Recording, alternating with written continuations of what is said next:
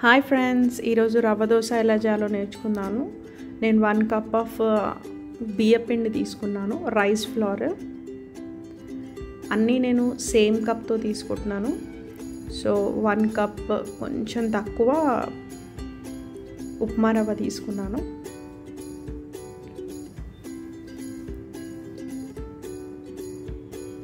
Next 1 cup మైదా తీసుకున్నాను, all purpose floor అంటారు కదా.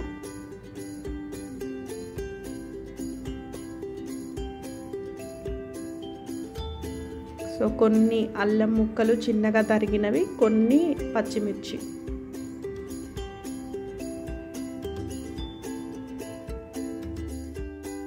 వన్ కప్ పెరుగు తీసుకున్నాను.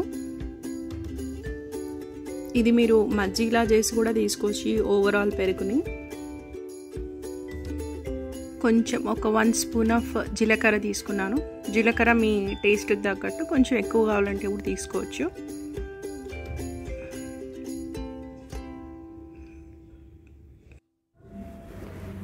సో దీనిలో జీలకర్ర వేసుకున్నాక తగినంత ఉప్పు వేసుకుందాము. ఇప్పుడు ఈ రవ్వ దోశలో ఎలా అంటే కొంచెం వాటర్ కన్సిస్టెన్సీ అనేది ఎక్కువగానే ఉంటుంది కాబట్టి ఉప్పు కొంచెం చూసుకొనే వేసుకోండి. సో అన్నిట్లో కలిసేలాగా మంచిగా కలుపుకుందాము. దీంట్లో పెరుగు కూడా ఉంది కదా, దీన్ని నెక్స్ట్ ఇంకా వాటర్తో మిక్స్ చేసుకుందాం. వాటర్ యాక్చువల్గా చెప్పాలంటే దీనిలో కొంచెం కొంచెంగా కలుపుకొని వేసుకుంటే బాగుంటుంది. ఎవరైతే స్టార్టింగ్ చేసుకుంటున్నారో, నాకు కొంచెం దీనిలో అలవాటు ఉంది కాబట్టి నేను ఒకటేసారి వాటర్ వేసుకొని అయినా మొత్తం మిక్స్ చేసుకోగలుగుతాను. సో కొంచెం కొంచెంగా వేసుకొని అయినా కలుపుకోండి. దీనిలో ఎలానో ఎక్కువ వాటర్ పడుతుంది కాబట్టి నేను స్టార్టింగే కొన్ని ఎక్కువ వేసుకొని కలుపుకుంటున్నాను.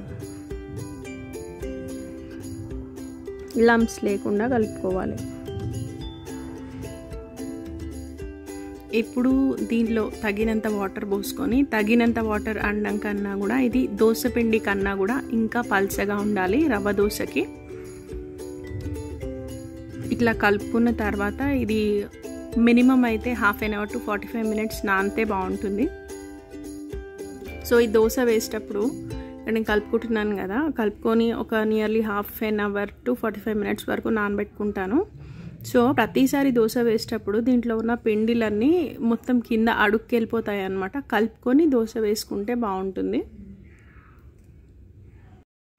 పెంక హీట్ చేసుకుంటున్నాను, లేదా ప్యాన్, దోశ ప్యాన్ అనుకోవచ్చు.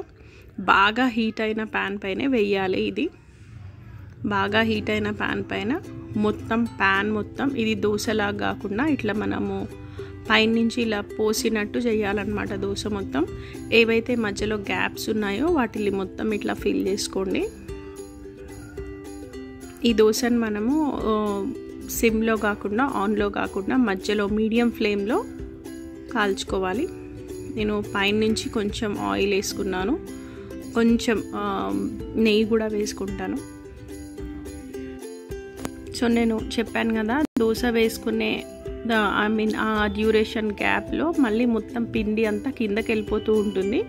పైనకి ఇట్లా తేలినప్పుడు ప్రతిసారి దోశ వేసుకునే ముందు కొంచెం ఇట్లా పైన నుంచి కలుపుకొని వేసుకోండి. సో మన రవ్వ దోశ రెడీ.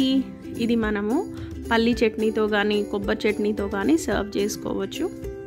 ఎన్ని తిన్నా కూడా మళ్ళీ మళ్ళీ తినాలనిపించే rava dosa. If you like the video, don't forget to like, share and subscribe.